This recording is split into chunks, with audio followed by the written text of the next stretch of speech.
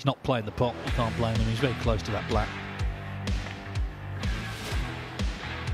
So they've played all day, all 19 frames. It's come down to the last ball to decide our 8th and final qualifier on our first judgment day. Noppon Saengkham or Zhang Anda will be with Jack Jones in due course, of course, but this is about as dramatic as it gets, isn't it? A black ball finish.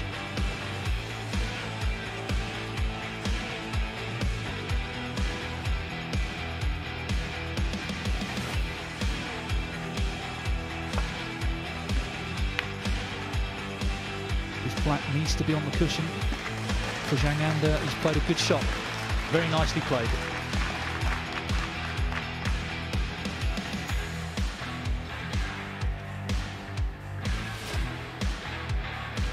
Who's going to blink first?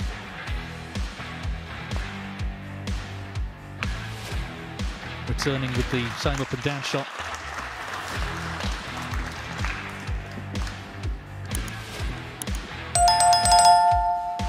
All I'll say is, don't mind who wins any of the matches, but you don't want to see this black flute. That's one thing we don't want to see at this stage.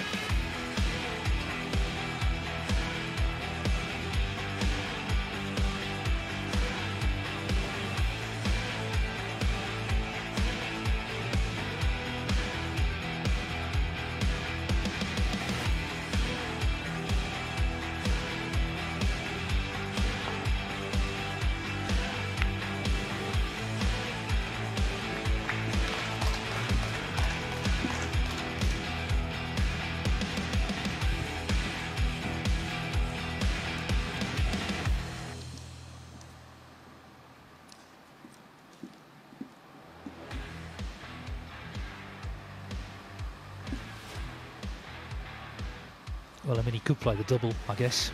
That'd be one way to end it, wouldn't it? He's played it, he's okay. Good cue ball. Very good cue ball.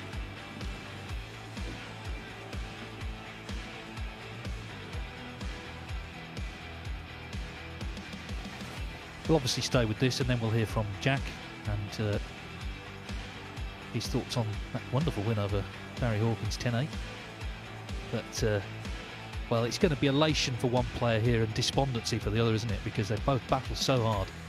Noppon Saengkham and Zhang Anda on the last black, 9 each to qualify for the Crucible. Oh dear, he's mishit it completely. Oh, the cue ball's heading back towards the black. It's a chance, hand on table. Has Noppon Saengkham got one good pot in him here?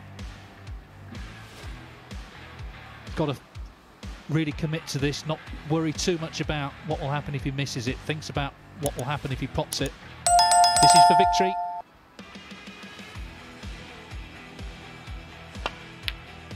And in it goes, Noppon Saengkham on the black. Last gasp victory. You can hear the cheer from his supporters. He's at the Crucible.